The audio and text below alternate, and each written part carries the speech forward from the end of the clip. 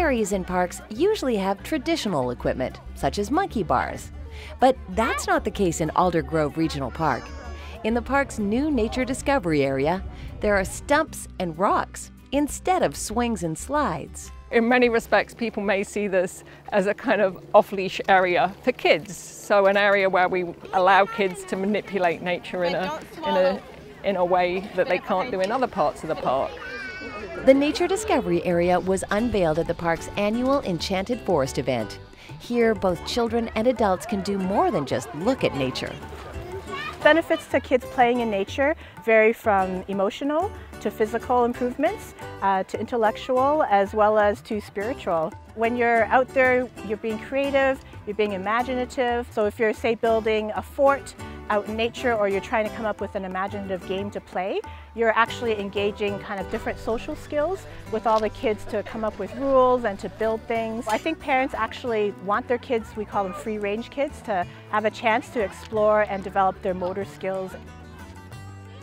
This part of the park has a varied history. In the 1960s and 70s, there was a campground and an artificial lake.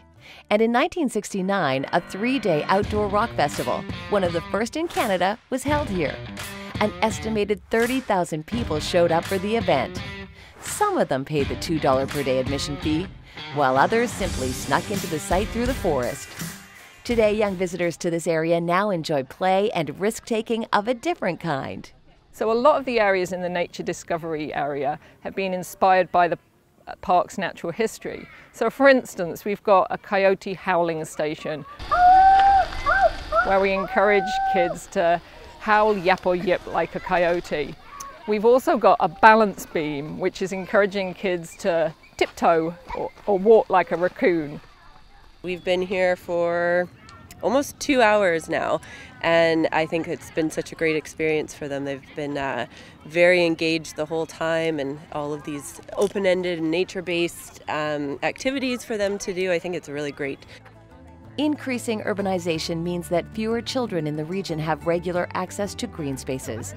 But regional parks and discovery areas like this one can help kids fall in love with nature.